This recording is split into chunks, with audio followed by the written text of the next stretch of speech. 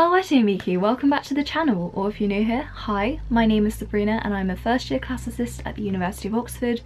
If you're a classics nerd like me, or maybe you just want an insight into what Oxford life looks like, feel free to hit the subscribe button down below and join me on my university journey. Although, quick disclaimer, I'm currently in lockdown at home for this term, so I won't be necessarily filming as much like Oxford life because I can't. I'm basically stuck in my tiny bedroom, studying here, sleeping here, mostly socialising here because I can't really see too many people outside. Maybe leaving the house once or twice a day to go on a dog walk. That's about it, and I don't think that's particularly riveting stuff, so please bear with me if you're waiting for, you know, actual insight into day-to-day normal, quote-unquote normal Oxford life. You might have to wait a bit longer until Trinity term, when hopefully things will be going slightly back to normal with Boris's new roadmap out of COVID. Fingers crossed. Also, the fact that it's been so long since I last uploaded a video means that loads of new people have found my channel and subscribed, so hello, welcome.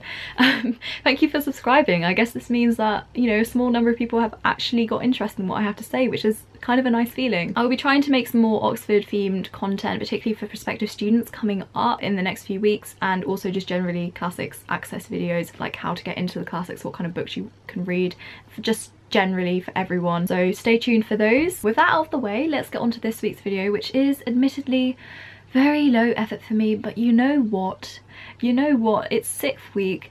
I've made it through 6 weeks of Oxford University online, so I think I deserve to be cut some slack. This week I'll be ranking some of Oxford's most famous and infamous colleges according to my own personal, incredibly uninformed opinion, which I've based completely on the people that I've met from these colleges last term, also the general rumours and reputations that I heard about when I was in Oxford, and my own personal taste. For example, I personally prefer older Hogwartsy buildings, so that might affect my ranking. But this is my channel, this is my video, so we're playing it by my rules, I'm sorry. Therefore, and this is a disclaimer right now, this video is made for entertainment purposes. It's not entirely supposed to be some sort of accurate rundown of every single college, and I may get things wrong, so please bear that in mind. Not every college will be exactly what I say it will be. Always do your research, visit all the college sites. For example, this is particularly for prospective students, visit all the college sites, use the alternative prospectus, and you'll get more of an idea of the different vibes of colleges. Also, student room page, which kind of like a burn book, I guess, of each of the Oxford colleges, but that will also give you an idea of the different vibes of colleges. Although, like, I might touch on some sort of more, I guess, serious accusations, like for example scandals of certain colleges, this video right here is just my personal opinion.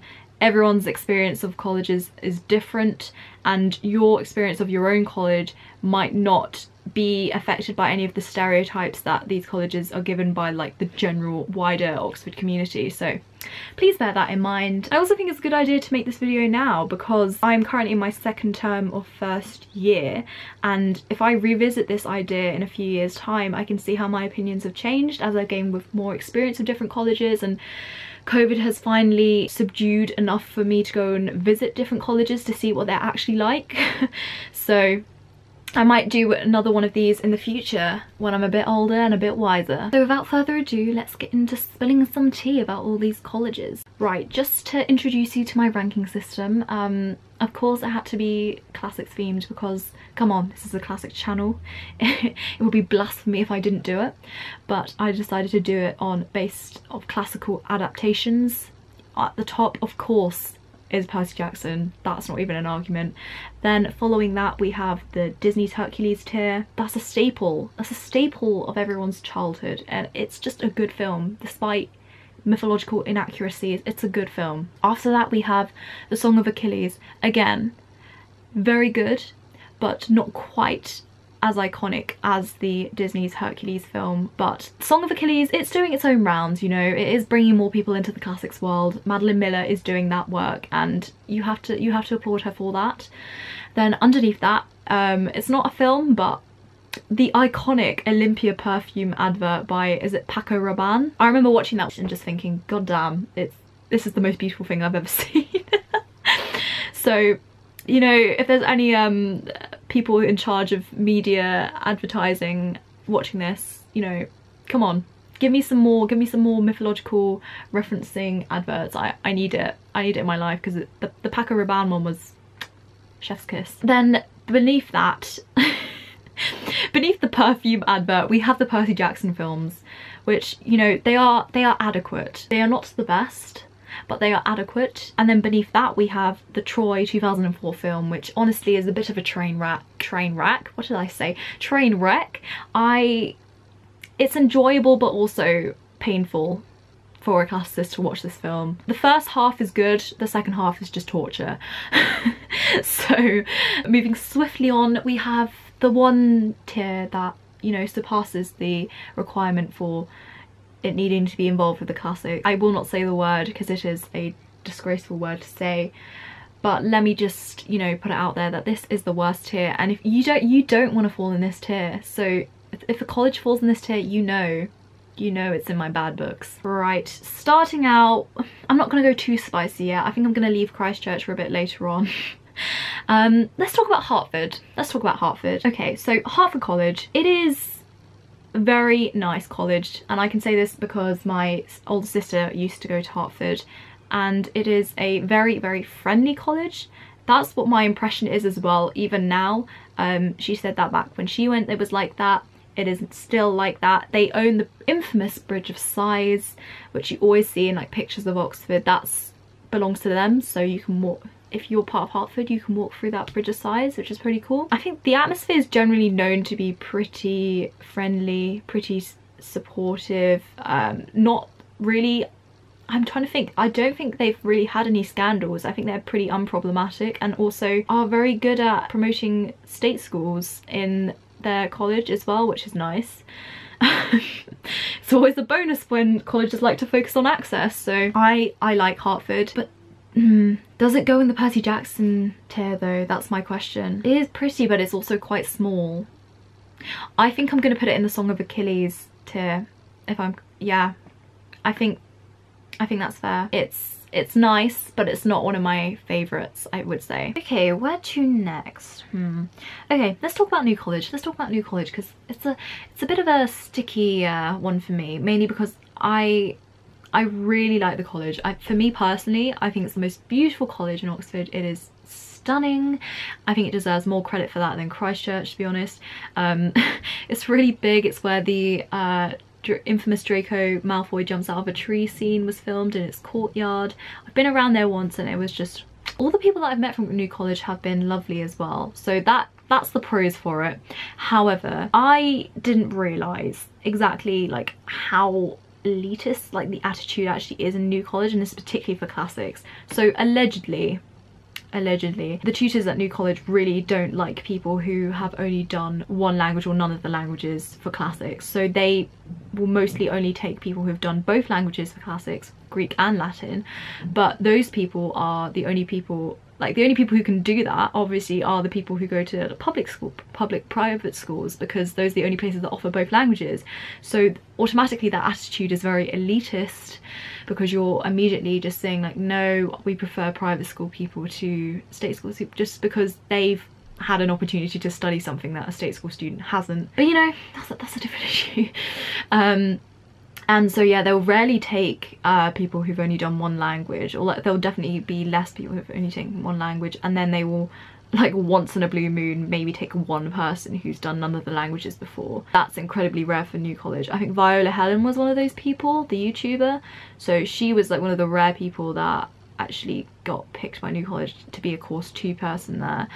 But in general, they tend to be quite elitist when it comes to the classics, which I'm not entirely a great fan of, to be honest. I don't really like their attitude about that. And in general, the college itself is like known to be very private schooly, which I didn't really know about until I actually came to Oxford, which is interesting. So I don't want to put it too, for this reason. It's sticky. I can't put it above Disney's Hercules. No. Is it at the same level of Hertford for me? Maybe. I think so for me, just because I love the building so much, and it is probably my favorite like outward appearance of a college. It has to be New College, so we're gonna put it in the Song of Achilles tier. And then let's see, we have Oriel. That's just going in the Cambridge tier for reasons that I don't really feel like I need to explain. Well, all I just say is roads and Tory elitism. that's all you need to know about Oriel. There we go. What about St John's? Okay, right, St John's is the super rich college at Oxford, so I think it's richer. It's the richest one.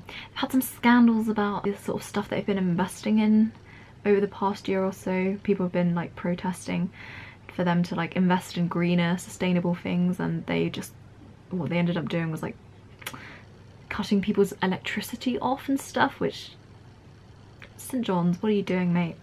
But yeah, that St John's, very, I think it's pretty academic as a college. New College as well, got to say, it's very academic, like it's very good at academia. In the Norrington table, which is the table of like ranking how good each college is in comparison to each other, New College is always near the top because they're just so like academically vigorous. St John's, I think, is a similar way. I don't know, St John's just doesn't seem that friendly to me. Even though I have met lovely people from St John's, the actual general vibe of the college is just a bit icky for me. So I think I'm going to put it in the Percy Jackson films. I think that's fair. Oh, what am I doing? No. It's all glitching out. It's all glitching out. Okay. There we go. Okay. That, yeah, I'm happy with that. I'm happy with that. Okay. Right. Yeah, Wadham. If Wadham was a person, it would be a activist. They are very, very active in like everything. They are always like the campaigners, they are behind a lot of the sort of the pushes for greener sustainability change. Like they are very gay. That's another thing, they are like known as the gay college, and they're very progressive, I guess. They're known for being very progressive, but also like a little bit like crazy. I really like the people at Wadham. For the ones that I've met, they're very funny, they're very energetic, they're very progressive and forward thinking. That's the main thing about Wadham. It's like known as the left-wing college. If there was one else, like it's very, very left-wing and very, very progressive and liberal and at times communist. That's what it's like known as, and generally like less problematic than other colleges. Although I have, the way that they've treated some people recently, some of my friends who have stayed over this term in Oxford, I'm not a fan of that behaviour. So for that reason, I think it's going an Olympia perfume advert. Ah, my god, what's going on with this? It's so annoying. Come on. Yeah, I think Olympia perfume advert, I think the people of Wadham actually bump it up a lot, but the actual building itself, like, it's nice, but it is just a carbon copy of University College, so it's just needs to get its own originality, you know. So it's above St John's, but below Hertford and New College. Right, Christchurch. Christchurch, what can I say about Christchurch? Christchurch is pretentious, rich. Nah, it's okay, it does live up, if any of the colleges lived up to the reputation that like Oxford is elitist, whatever, Christchurch is the one that, Christchurch, Oriel and Magdalen are the ones that have that reputation, and for a relatively good reason. They're always involved in some sort of scandal. Over the last term, Christchurch has had like multiple scandals already. There have been quite big parties there despite all the code regulations. There's like the whole issue of the dean of Christchurch not stepping down when they were like being pressured to step down, and like them hiring some questionable, like exposed to be questionable theology professors, and also like a racism scandal in the last term, which is just classic Christchurch, isn't it? Lovely.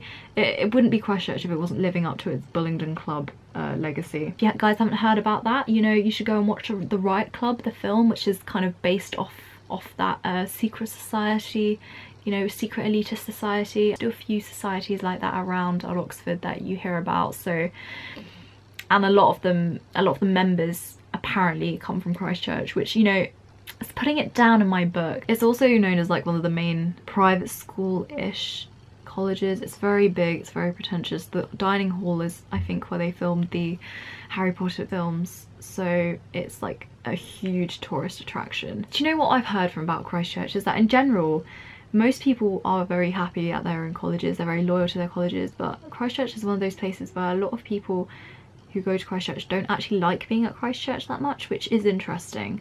So that should be taken into account. It is beautiful, it's true, but in my opinion, New College is better. It's just a bit too pretentious, a bit too elitist for me in general. I think I just don't think they have been making enough effort to do access work and really try and break down their like elitist reputation. And there are lovely people that do go to Christchurch that I have met, so they do bump it up slightly from the Cambridge tier, but I think it's going in Troy. I'm sorry Christchurch, I think it's going in Troy. You're too problematic. You've got too much going on, I can't handle it. Okay, which college is this? Okay, Magdalen. Right, Magdalen has had its own scandals in the last 6 weeks of term. Its president was, while claiming to support the LGBTQ students at the college, they were going to defend this country in a trial which was about making homosexuality illegal and punishable, I think. So that's their most recent scandal. But in general, they always have some sort of scandal going on, to be honest. They are more, well, if Christchurch is the artsy city rich kid, Magdalen is the landed aristocracy rich kid.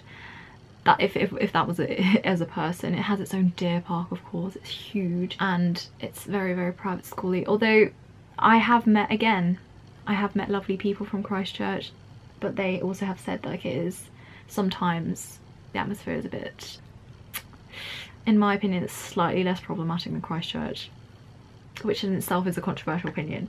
So I think I'm gonna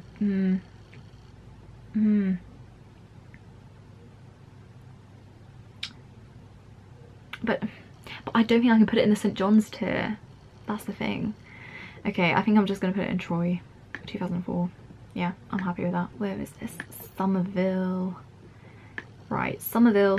I like Somerville, actually. I interviewed there as one of my colleges last year, and it is like red brick, pretty. Not as old as the other colleges, but it is generally known to be very progressive because of the fact that it was the first women's college, so they have that kind of legacy behind them, which is good because it means that they are less likely to fall into the same traps of older colleges who have this sort of darker past that they're trying to escape from. However, the actual like the way the staff and stuff seem to treat people, I don't know, I've heard questionable things about the actual like teaching and people and running of Somerville, but the actual people that go to Somerville are fantastic, they're brilliant. So I think I'm gonna put it up into the Olympia perfume advert here. Yes, I think so. That's I'm happy with that. I'm happy with that. Okay, Merton. Ugh, Merton. Oh god. Merton, where fun goes to die, is what it's generally known as. Nah, that's like an over exaggeration. Generally, Merton is the college that is probably known to be the nerdiest. Like the big brain boxes go to Merton. They do be very, very, very clever, and for that reason they're not necessarily known as like particularly social as a college. However, the people that I have met like sociable people from Merton, but it does seem to have like a bit of a weird competitive atmosphere, which some colleges don't have necessarily. So I don't know, where would I put it? I think I'm going to put it in the Olympia perfume advert here, because it's all right. No, I take that back. It's Percy Jackson films. I take that back. And reflecting on it now, and I'm thinking about it, I'm thinking about it, I'm reflecting on it, and I think I've got to move New College up, just because I do just think it is a beautiful. I think it's going into Disney's Hercules, I'm sorry. And then with that, I think Wadham's going to move up to Song of Achilles. I think, yeah, that makes more sense to me. Somerville is okay, but it's like, I like it, but I also just think that it's not as pretty as the other colleges, maybe. Well, okay, no, that's a lie. That it is pretty in its own way, because it's like a different type of building and stuff, but because Wadham is like a bit older, like in the way it's built and stuff, I prefer that style more. So this is my personal taste. It doesn't make any sense, but I'm putting it up there. Okay, so, and then we have Balliol. One of my friends goes to Balliol, so it's automatically got to be a bit higher, you know, because of bias. It seems like a good place. The funny thing about Balliol is that it's known to be like the super right-wing college because of Boris Johnson went there, but actually in reality there's a lot of communists that go to Balliol, and it's pretty left-wing. I also played on a hockey team for like one session with people from Balliol in a joint college team, so it's gonna rank highly. I think it's gonna go into Disney's Hercules. I think it is. They also seem to just, like, there's a lot of fun people at Balliol, it seems, so I'm just, yeah, I'm putting it up high there. Which college is this? This is this is Mansfield. Okay, Mansfield. So Mansfield is known as it's like 90% state school college, so it is probably the most down-to-earth college you can get, with still like a little bit of oldness mixed in. It is lovely, like the people there are lovely, but it's incredibly poor, so like they don't necessarily have enough money to support all the students and stuff, well, in comparison to richer, like more pretentious colleges. But it is generally pretty progressive and relatively unproblematic, although at the moment they seem to be having a feud about keeping meat-free Mondays, which I'm just a bit like, why are people arguing about this? It's not that deep, is it? Like, surely you can go one day without eating meat, my god.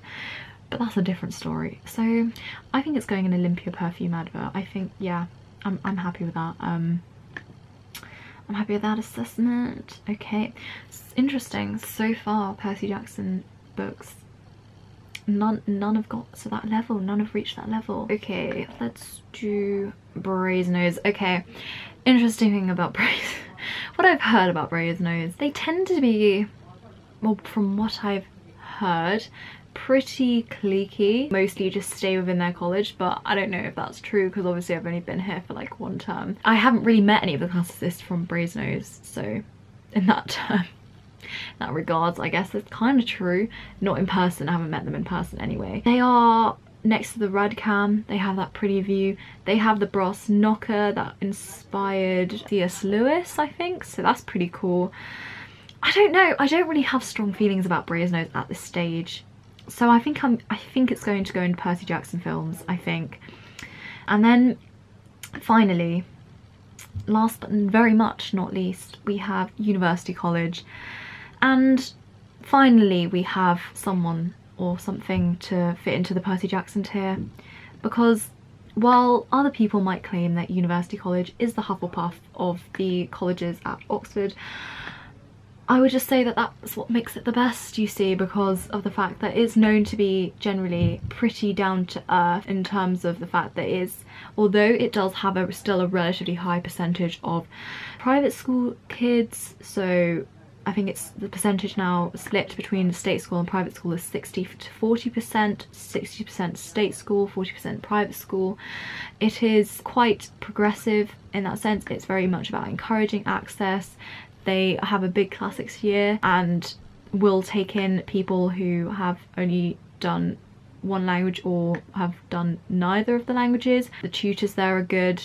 I think it just deserves the best tier because It's known as the friendly, approachable, down-to-earth college, not too academic, so the pressure isn't so on you as if it would be like maybe a new college, but also it's pretty social. It's known for generally like, they're good all-rounders. People go to uni for good all-rounders. So this is my concluding thoughts on some of the colleges.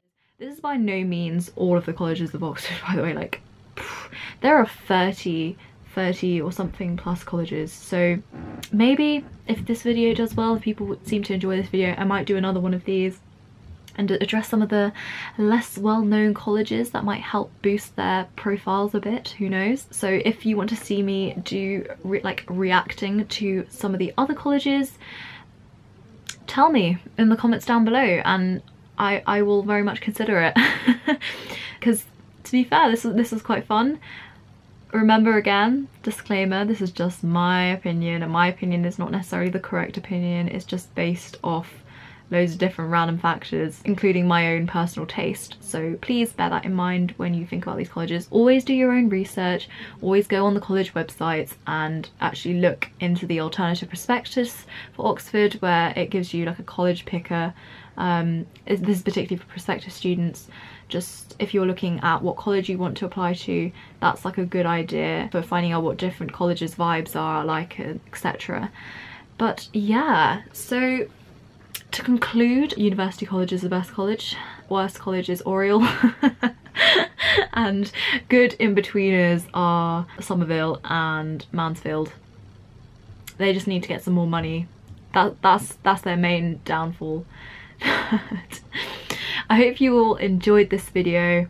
I'm sorry it's been so long since I last uploaded something, and hopefully I will be able to upload this by Saturday if things go to plan with my workload. I don't have to write an essay this week, I only have to do a presentation, but then again I also have classes pretty much every day and the workload it's heavy, you know, and I also need to pick my modules for second year for classics, which is exciting but also scary because we have to pick philosophy modules and we have to pick one special subject, and I'm thinking, this isn't finalised, but I think I'm leaning towards doing some form of ancient philosophy and also doing a paper on Greek sculpture or something to do with classical art, because I find like that material culture so interesting.